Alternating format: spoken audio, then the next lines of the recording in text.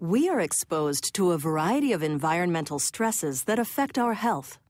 That exposure increases the number of free radicals in our bodies.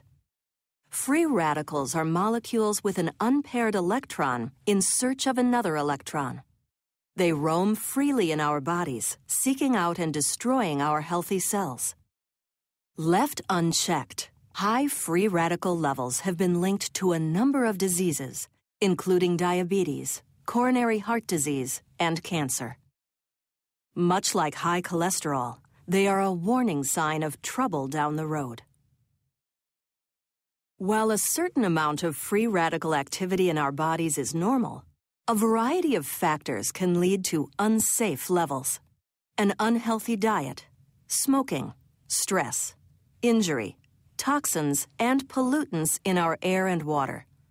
In reality, the culprit is us. Fortunately, there are ways to defend our bodies against the harmful effects of free radicals.